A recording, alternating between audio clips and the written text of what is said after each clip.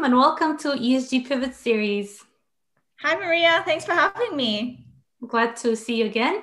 And just a quick introduction, I connected with Kim a few months ago because both of us work in sustainable finance education field. And I thought her career shift was really interesting because she had a long standing career at TD Bank in banking. And then she turned to sustainable finance more specifically. And so I'm happy to have her here with you to share her journey. So, Kim, let's start by telling us about your professional experience. So, you studied, I guess, in finance, and then what was your career path before you turned to sustainable finance? Yes, so I was working at TD Bank for about 13 years before I decided to make the switch. So for the last about 5 years, I was in wholesale banking in the investment banking branch at TD Securities. And I had the wonderful experience of, learning all about personal finance, commercial banking, corporate banking. And the bank also sent me to, London, and I worked there for 2 years before going back to Toronto and continue in my career there. So it was a wonderful career. I loved my time at TD. I learned so much.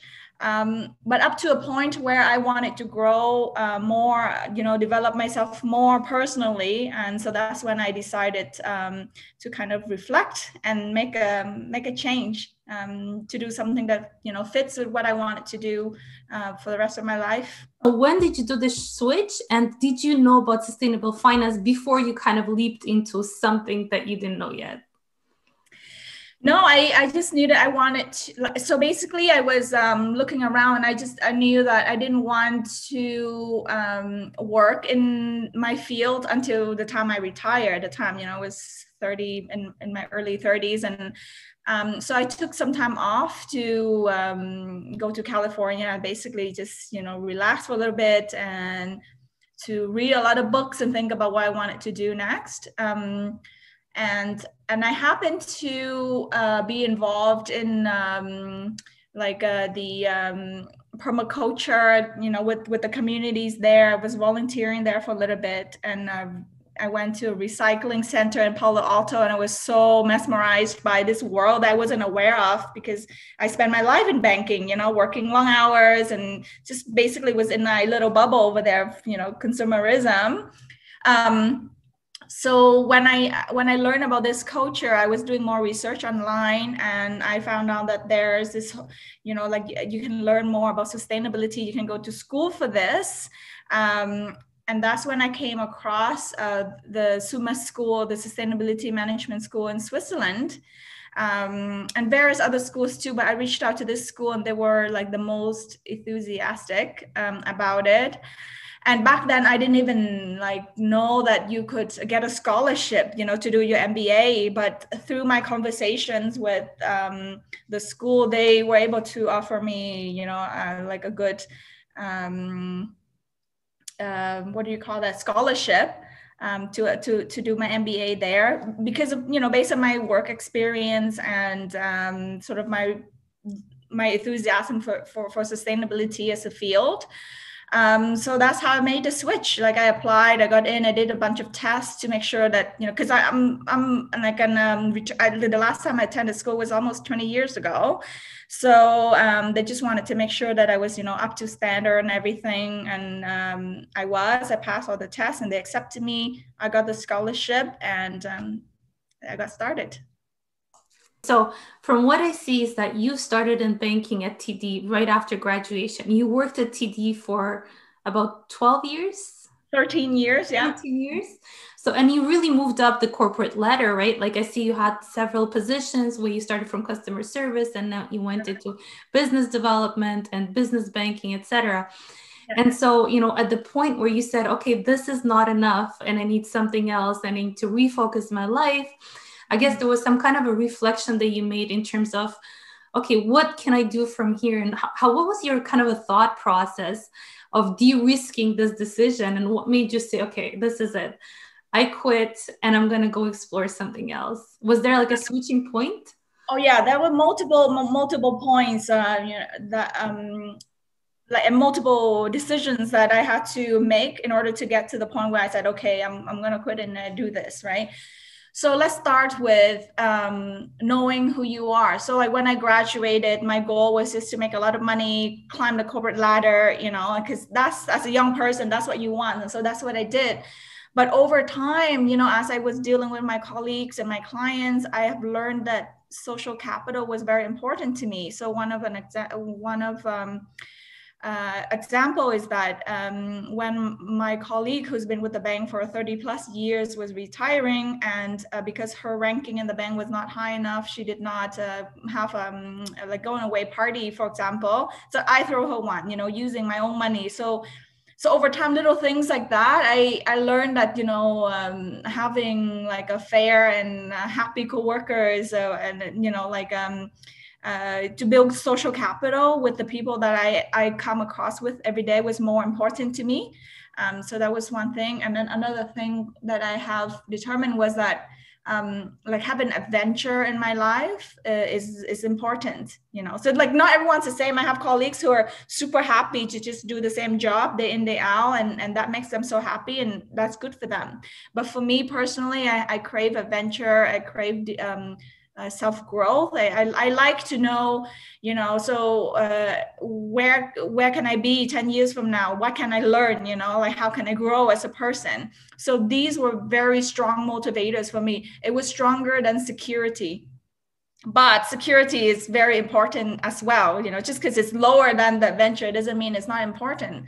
So with my career at the bank, you know, the beautiful thing about working at the bank is that you get a good income. So instead of spending that and buying expensive things, I saved that. And thankfully, Toronto at the time had a rising real estate market. It was booming. So I invested in it. And I was able to be quite financially secure at the time to, you know, not require, like a biweekly payment in order to survive. So the decision to follow my dreams and, go back to school to learn about sustainable development and sustainable finance was an easier decision for me to make. And notice I didn't just turn and be like an ecologist, for example, you know, like I used my experience in finance and I just added on the sustainability part. So it was also, you know, like a less risky, like I get to pivot into a new field, but still using what I already know and the experience I already have. And then the last thing was sort of wrapping my head around, you know, having the confidence to do this, because like I said, I was working at the bank for 13 years. I basically grew up in the bank. You know, most of my adult life is spent working at the bank, and because banking is is an established institution with very narrow job descriptions. You do a lot of things, but what you focus on is quite narrow. So over time, I felt like, you know, that's all I knew how to do. Like these specific things I was doing in the bank, which was correspondent banking and trade finance. So I was, you know, not sure if I go out there was anything that I can actually do for real, you know. So like just kind of, it takes some time to read a lot about this and understand that there are a lot of soft skills that we learn in our current job that are quite transferable, and having that faith and go for it. I'll come back to that point actually later on when you talk about your current job, because I find it very interesting how, also working for different sides of organizations and different cultures in the organizations really makes a difference. So in the banks, a huge organization, you know, you don't normally get exposed to the governance, to the risk management aspects. You work in your department, you're very focused on that, that stream of business, but you don't necessarily interact with other people. While now you're working in a smaller organization that's almost like a startup feel with a very different culture focused on sustainable development. And so I'll come back to the question later, because I really love to hear a little bit more of what kind of other soft skills and transferable skills have you developed in your current position. All right. So before we get into that, maybe you could present to us Impaakt, the company that you currently work at. Tell us about their business model, what they do, and how did you get into that? Yes, Impact is a crowdsourced platform that is based in Geneva, Switzerland.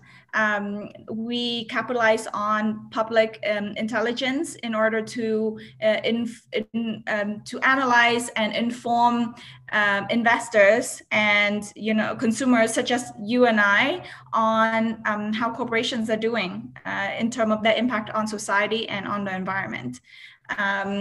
So we have a training program, which I can go into it a little bit later, and we package the data and sell it to asset managers, or made it available for free for anyone who's using our platform.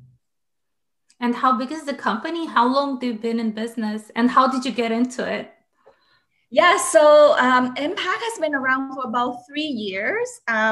It started by Bertrand Gasson and Sylvain Massot, who are in the investment banking space. And they actually have started, the CEO, Bertrand, he has started a green bond actually like 15 years ago. So he's been in this sustainability space for a long time. And so as he was working and he found that there wasn't enough, there was a lot of ESG and CSR data, but not enough impact data. So that's why he started this company called Impact. And that was about 3 years ago. And how I got involved in this was by complete chance. So the school that I was going to in Switzerland, one of the investors, she goes to the same school. So she approached the school's administration to see if there's someone there who can be an editor, a reviewer. So when you submit your analysis, somebody has to review and approve and then publish it. So it was a part-time job kind of thing. And the school recommended me because I'm like one of the students that makes so much noise, sustainable finance and everything. So they recommended me, and I interviewed a few times. And I started with them a part-time, just a reviewing job.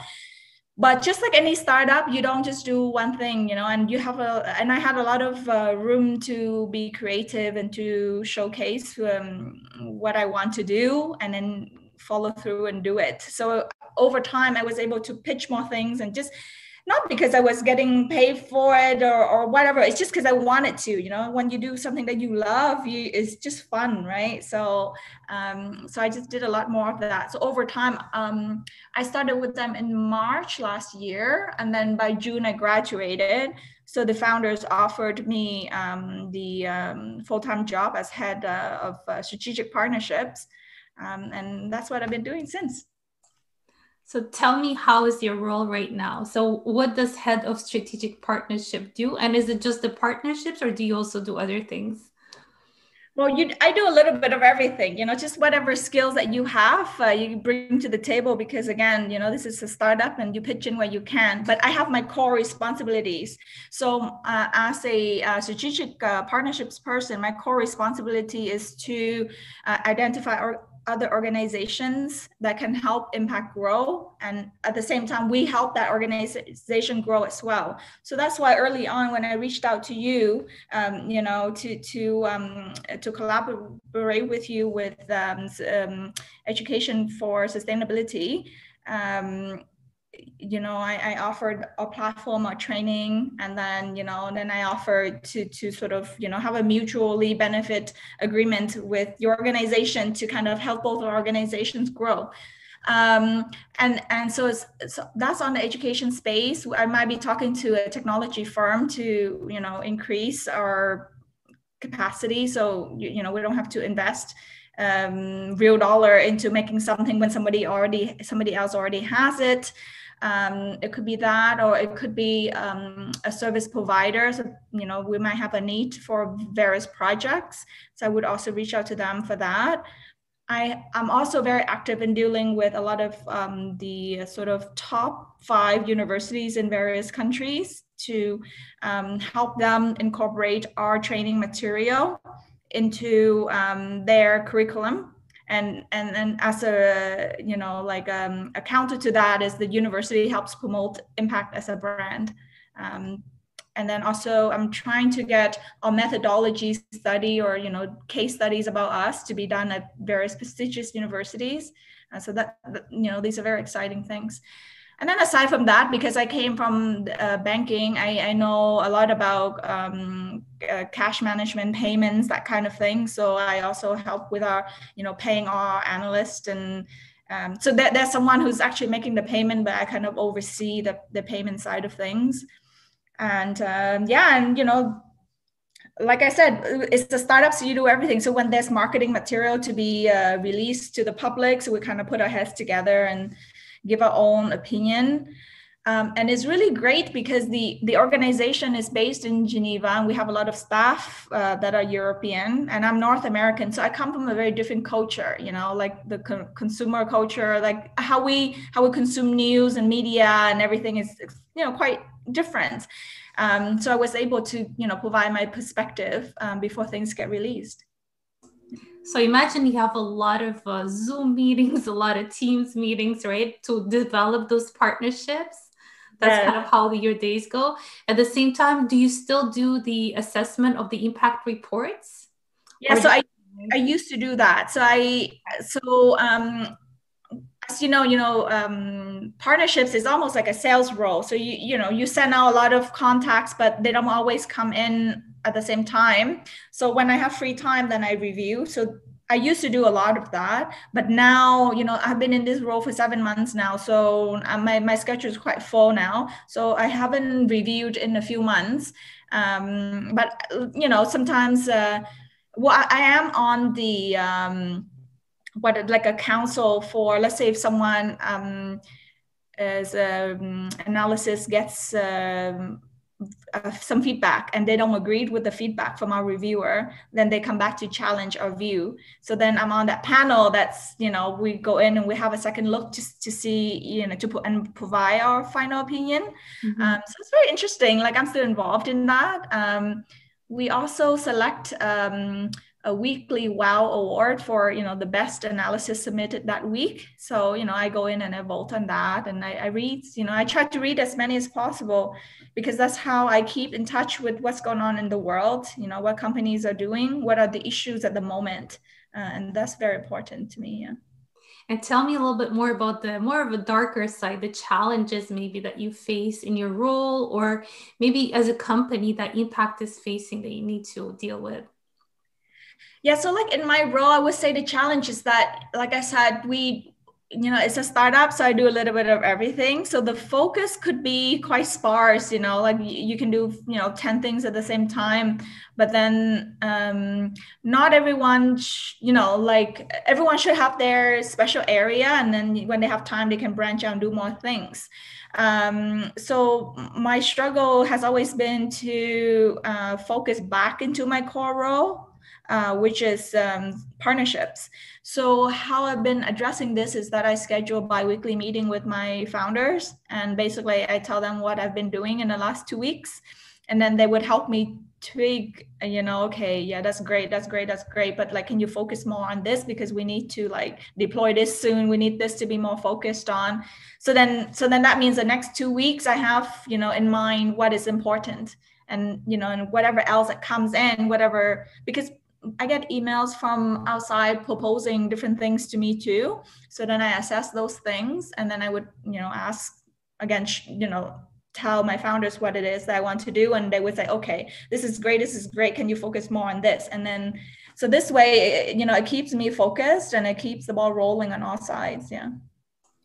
Yeah, and it's just getting harder and harder in this world to get focused on anything, even in traditional roles, but especially in a startup world where things are changing so fast and priorities move so quickly. I could totally relate to that. Yeah. And I have a last question for you. So now we're talking about the educational part. And we do have viewers that are also considering of maybe shifting or changing or exploring the sustainable finance field. Mm-hmm. So I want you to talk about the Impact specifically, but also I want you to talk maybe about other programs that you came across that you find maybe interesting, complementary to the Impact program, and you would recommend. So walk us through, what can a person kind of standing in front of this shift that they want to take go and do in order to get educated and get into the field? Yes. Okay. So you read and rate 15 analysis, and then you have 3 assignments where you select a topic and an SDG, and you write about the impact of these companies have on society and the environment. And Impact now has the topic selected tool, so you don't even have to come up with it on your own. Like we have that for you to recommend to you what to write on, and you just choose one that's close to your heart.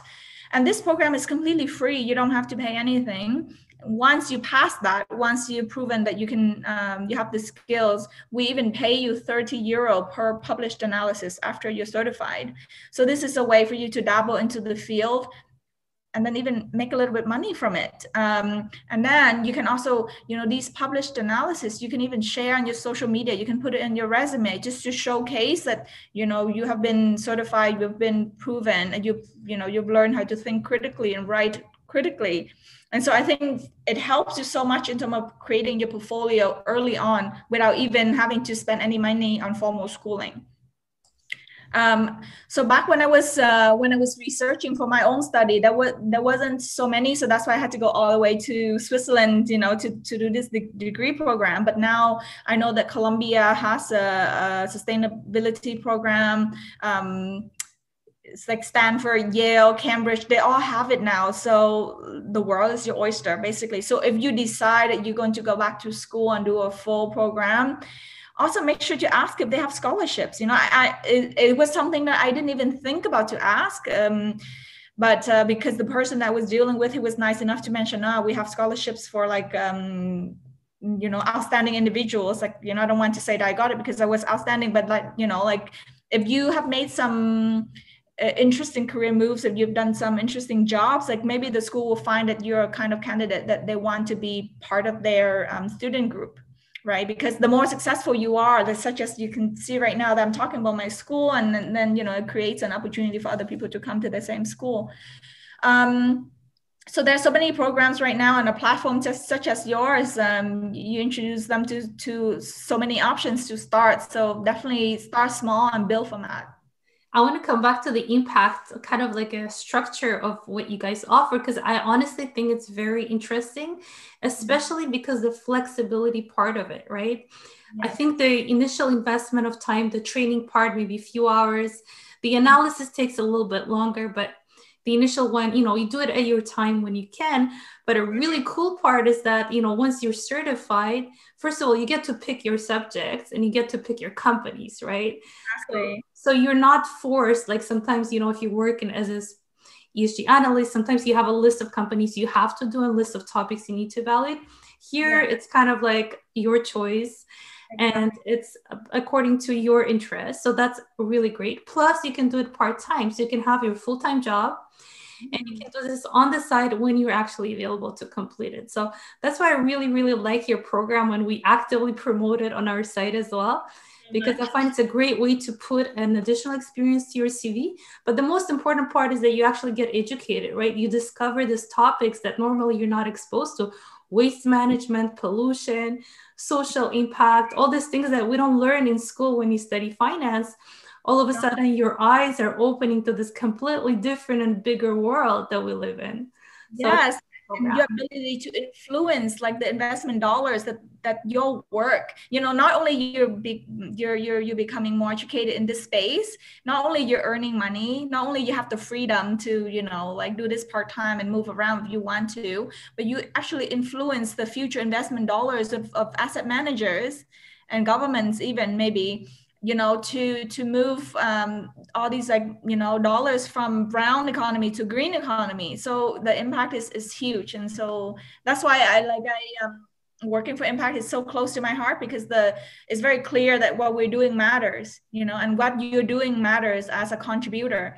And let's say if you don't have time to contribute yet, or to get to get certified yet, that's fine. You can also go in there, reading about it, is educating yourself, and rate.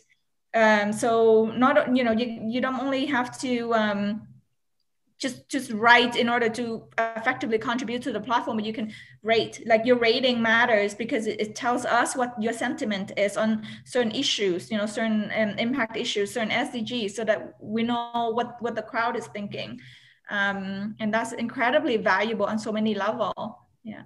Yeah, and actually kind of brings me back to the recent series of events with GameStop and AMC, etc., where we can clearly see today that the traditional ways of evaluating a company and predicting where the stock price will go is completely being put aside by this new wave of socially driven type of actions.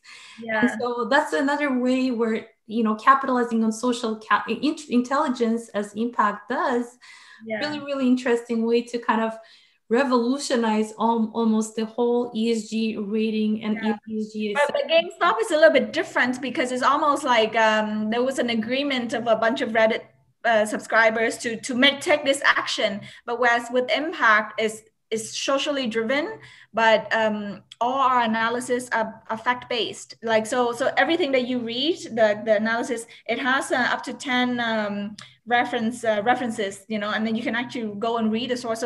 So the things that we write about are not opinions; they're actually facts that has been putting into a picture that's easy to digest, easy to understand. But the sources are can be fact-checked and verified just at the bottom of the analysis. Yeah, got it.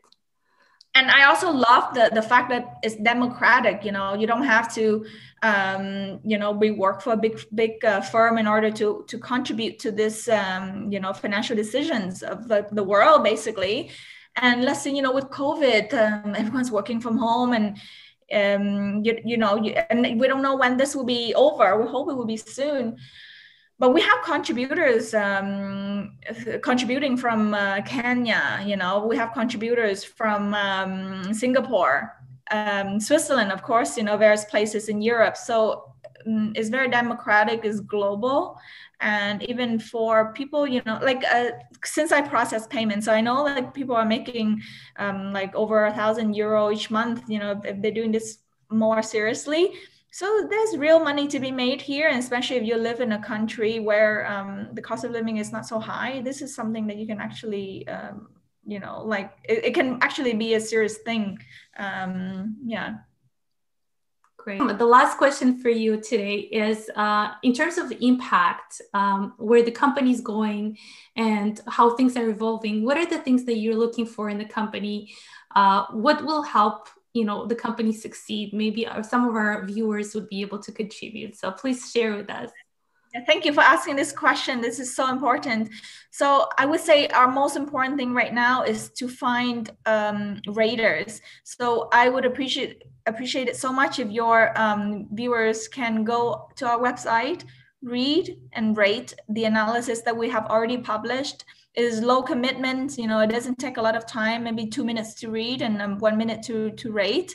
But your feedback, your sentiment on what we have already published is very important to us, because if there isn't enough rating on a certain analysis, we will not take that into account in our like when we compact the data. Because it's, let's say if an analysis only has 2 ratings, we're not going to be able to use that because it's not crowds, it needs to be like 15 or more. So I would really appreciate it. And I think that's like my biggest challenge right now, is to promote our platform and have people come and read and rate the analysis that we have already published. We have about 2,000 individuals signing up to contribute to write our the analysis each week. So because we incentivize it with the €30 payment per published analysis. Rating is something that we do not incentivize, because we do not want to influence how you rate a company. We want it to be your own opinion, your own sentiment. So so it hasn't drawn in a huge audience, even though we have 150,000 ratings already, but we need millions, So so my call to action is, please go to our website, register, read and rate, find a topic that's close to your heart. If it's food, you can put in the search bar food. If it's cosmetic, if it's leather, if it's rainforest, you can search by whichever topic that you're interested in. And especially with the analysis that have lower ratings and less than 15, please spend a couple of minutes to read it, try to understand what it is, and then rate, and because your rating is so valuable to us. Thank you, Kim. And we'll include the link to the reading platform in the description of this video as well. Thank you. Great. It was really pleasure speaking with you. Thanks for sharing your experience. I love hearing the stories of the shifting from the traditional type of work to completely chaotic, I would say sometimes, but so exciting field of sustainable finance. So thanks for joining us today. Thank you. Thank you for having me. And as I mentioned before, just because you're in a traditional role right now, it doesn't mean that you are not able to do other things, because that was my mentality before, because whatever you're doing right now, like all those skills are so transferable. So go get it. Thanks, Kim. Thank you. Have a good day. Bye. Bye.